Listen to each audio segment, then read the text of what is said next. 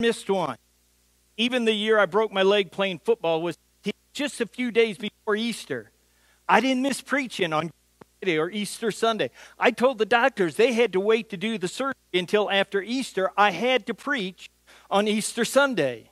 So using crutches to balance me while standing behind the pulpit, I preached that Easter. 37 years, 37 sermons. So, and every year my routine for preparing for that sermon has been pretty much the same. For 37 years to prepare for the Easter sermon, I'd always read each gospel account numerous times during the week, and I'd read 1 Corinthians 15 where Paul talks about our faith being futile if Christ had not been raised from the dead, but he has indeed. I read all about the scriptures that talk about the times that the resurrected Jesus appeared to different people. Honestly, I didn't think there was any part that I didn't know. But this year I found something I didn't know. Or if I did know it, I forgot. Now the scripture tells us that the resurrected Jesus appeared to over 521 people. You can check my number if you want and see if you come up with the same number. The resurrected Jesus appeared to over 521 people. Some of those people he appeared multiple times. Paul, when writing to the Christ followers in the Corinthian church, said, "Now, brothers, I want to remind you of the gospel. For what I received, I passed on to you as of first importance, that Christ died for our sins according to the Scriptures, that he was buried and that was raised on the third day according to the Scripture, and that he, after that he appeared to more than 500 of the brothers at the same time. Most of them are still living, though some had fallen asleep, meaning they had died. Then he appeared to James, to all the apostles, and last of all, he appeared to me also as one abnormally born." So according to Paul's words and my calculation, the resurrected Jesus appeared to 521 people. Now we know the first person Jesus appeared to was Mary Magdalene in the cemetery, and the other women who were with her, remember? Mary, the mother of Jesus, Salome, Joanne, we all know that, right? And then he appeared again to Mary Magdalene when she mistook Jesus as the caretaker at the cemetery. She thought he had done something with the body, and she thought he had moved it someplace. And so she said, "Sir, if you've carried him away, tell me where you put him. I'll get him." And it wasn't until Jesus spoke her name, she was so familiar with his voice, that she looked up and she realized it was her. She was looking at the resurrection to Jesus, and in awe she cried out in Aramaic, "Rabboni!" The too good to be true was true. The next ones, Jesus appeared with Cleopas and another Christ follower on their way back to Luke tells us about them. They were so distraught. They were so disappointed. They were so disillusioned by Jesus' death. They had really, really believed he was the promised Messiah. They even said, hoped that he was the one who was going to redeem Israel. But that hope, that fire in the belly, that belief was quickly doused when they saw him crucified on Friday, and they saw him die, and they knew he was laid in a borrowed tomb. They knew he was dead, and they were absolutely lost in their grief. So much so they no longer had any hope at all. There wasn't even the smallest spark of hope within them. They were so lost in their grief that they didn't even realize it was the resurrected Jesus walking with them and talking with them and explaining scripture to them about how the Messiah had to suffer and die. They didn't realize who it was. And invited him into the home, and they broke bread together, and all of a sudden, he realized it was the resurrected Jesus. Too good to be true was true. So they immediately went back to Jerusalem to tell the disciples that they had seen Jesus. And while all the disciples were gathered together in a room, except for doubting Thomas, Jesus, for the first time, appeared to the disciples on that Sunday evening.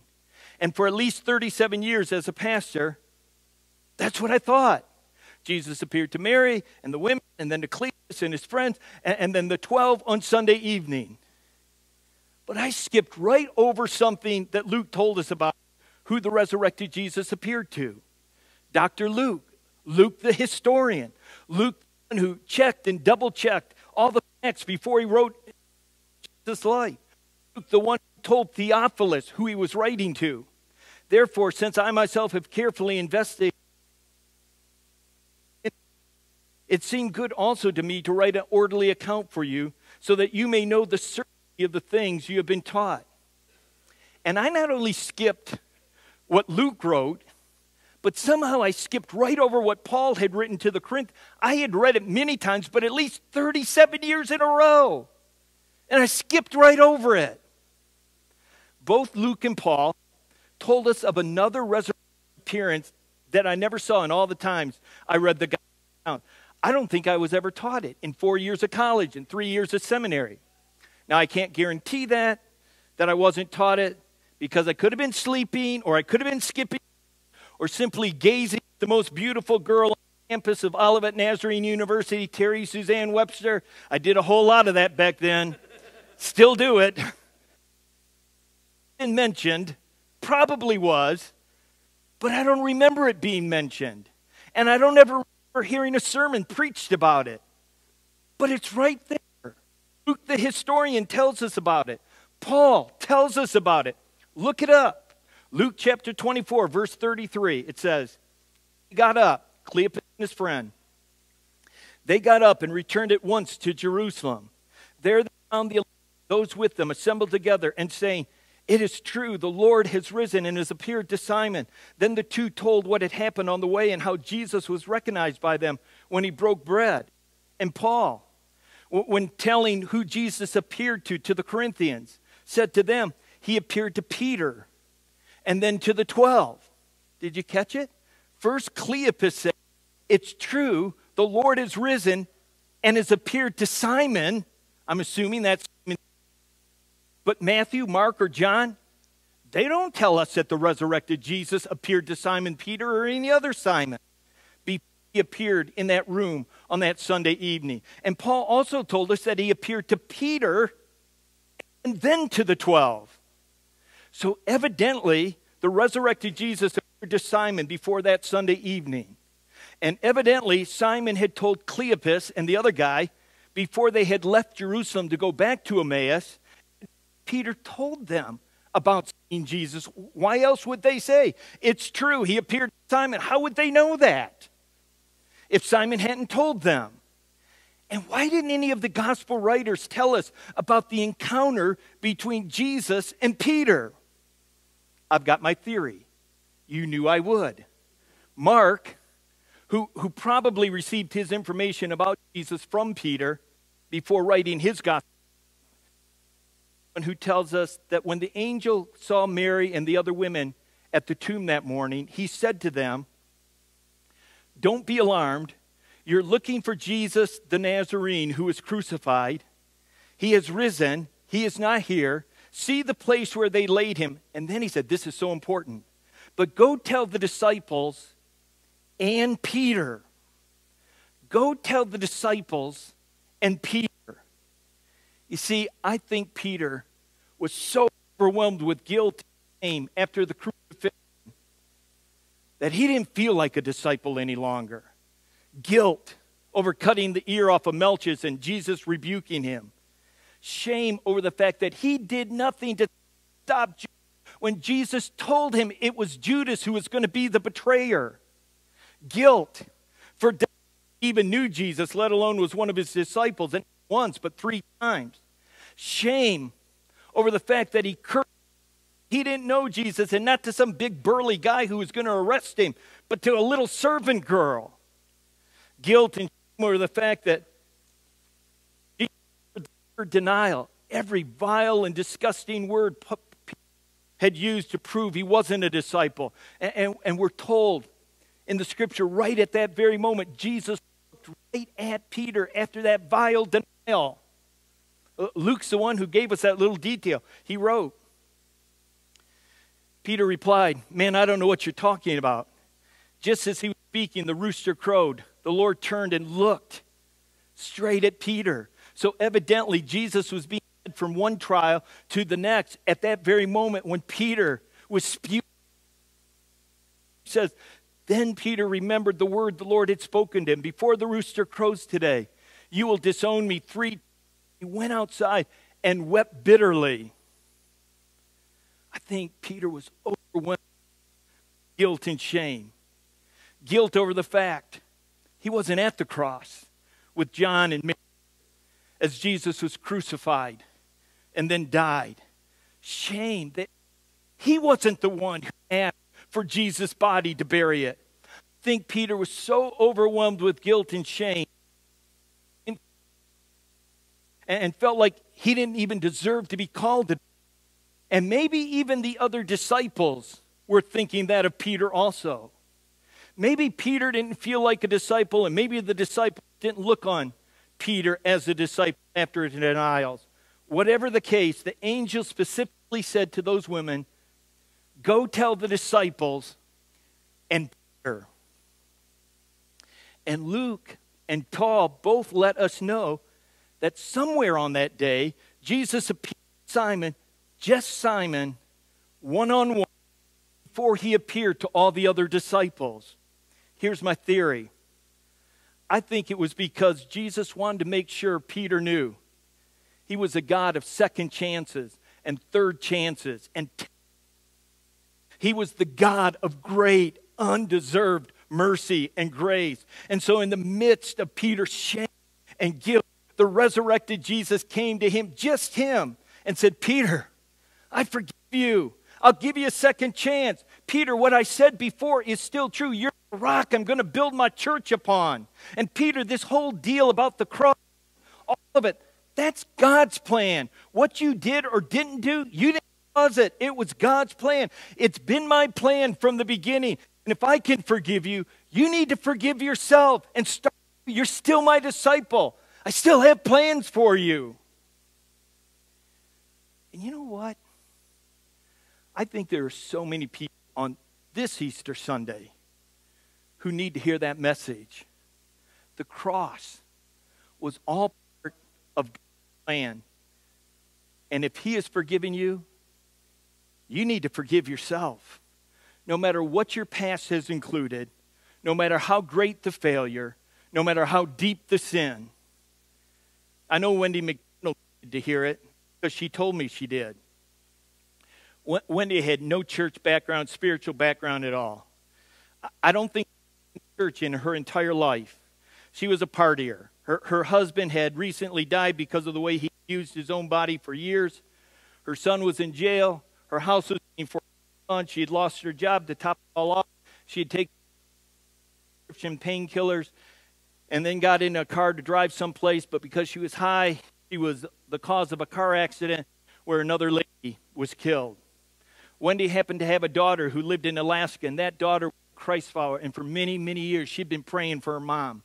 Wendy also happened to have a neighbor who was a Christ follower, and this neighbor attended our church in Union Lake. And in the wake of everything going on in her life, this neighbor asked Wendy if she'd like to come to church with her, and for the first time in her life, she walked through the doors of a church. And I got to tell you, Wendy couldn't get enough church. She loved everything about it. She loved singing, she loved the preaching, she loved Bible study. She was there every time the doors were open. The more, but she said she just couldn't.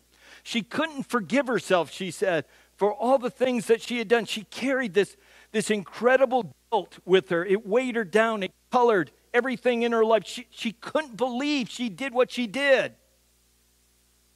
She went to trial. She was convicted, was sentenced. She wasn't angry at God. She knew justice was being served. Each week I would mail her a paper sermon I'd preached the Sunday before. After I sent the copy of the sermon I preached on Easter of that year, she wrote me back. This is part of what she wrote. Dear Pastor Fred, Easter sermon touched me. Your sermon, but something special to me in your Easter sermon. You reminded us of the words of Jesus and what he did for us. Then you said, I can't tell you the number of people who, because they are consumed with guilt and their past and their own failures and sin. That's me. I had asked God to forgive me 1,000 times, but I hadn't forgiven myself. I've beaten myself up, but now through Jesus, I can forgive myself. I will obey what he has commanded. Let me tell you, it wasn't my persuasive words that convinced her of anything. That didn't change her heart and mind, but the power of the Holy Spirit came to the jail cell and changed her in a moment. It was authentic. Her guilty was cleansed. She was trained in that. The burden of guilt and shame was lifted. And just as the resurrected Jesus came to Peter in the midst of his guilt and shame, and just as the Holy Spirit came to Wendy McDonald in the midst of her guilt and shame, listen, he will come to you. How will you respond when he offers you a second chance or a 100th chance? How will you respond when he offers you mercy, not giving you after what you did? How will you respond to his amazing grace? Paul said something important to grab a hold of. He wrote, "Now, brothers, I want to remind you of the gospel I preached to you, which you received and on which you take your stand. By this gospel, if you hold firmly to the word I preached to you, otherwise you've believed in vain. For what I received, I pass on as of first importance." And we need to stop there. And before we look at what Paul said of first importance, we need to grab a hold of that peculiar Greek word he used there. The word he used there that's translated first wasn't the word he would have used if he was talking about a number on the first day of the week or when I came to visit you the first time. But the word Paul purposely used, first importance, means supreme. Absolutely the foremost, supreme, the most important thing you can believe. There is nothing more else that compares with this belief. There is nothing more important than this belief. Every other belief is built upon this. It's what is the foundation of faith. It's of first importance. And then he goes on and states that we must believe, because it will make a difference when there's something that's blocking our vision from seeing to Jesus. For what I received, I passed on as of first importance. Christ died for our sins according to the Scriptures, that he was buried on the third day according to the Scriptures, appeared to Peter and the 12, and after that he appeared to more than 100 of the brothers at the same time, most of whom are still living, though some have fallen asleep. Then he appeared to James, and then as to one abnormally born. Folks, what you and I believe about the death and resurrection of Jesus is of first importance. It's what will make the difference. It's what made the difference for Peter when he was trapped in shame and he couldn't believe he did what he had done. And he sure didn't feel like a disciple any longer. But when the resurrected Jesus came to him and he really believed Jesus was alive, that this was all part of God's amazing plan of redemption, I believe he could also finally begin to forgive himself, and that God still had a plan for his life. His failure, as great as he thought it was not fatal. His failure was not fatal. And listen, our belief, our faith, when there is something, anything that is stopping you and me from seeing the and believing what he wants to do in our lives. When we have a past that still haunts us, when we continue to carry around this incredible or guilt, when we're overwhelmed and disappointed because God didn't do what we thought he would do. It can be that failure or that addiction or that betrayal or that disease or the darkness of depression. It can be great grief over the death of someone we love so deeply. Grief over the relationship. It can be a destructive lifestyle. It can be anything that stops us from seeing the resurrected Jesus, believing what he wants to do in our life and what he can do in our life right now. Listen, he not only forgives sin, he can bring the power of sin in your life. He can free you from what has entrapped you. He can bring real transformation. You thought you could never change? I'm telling you, He can change you. You don't have to stay the way you are. He can transform you by the renewing of your mind and how you think, by the cleansing of your lives. And this is the best part. You understand, you don't have to come to Him. You don't have to find Him. You don't have to search for Him, because He will come to you and offer you forgiveness, or He'll offer transformation, transform you into a new creation in Christ. Just as He came to Peter sometime on that Sunday, the resurrected Jesus will come to you. In fact, the resurrected Jesus is coming to you. He's coming to you. You realize He's coming to you in this very moment.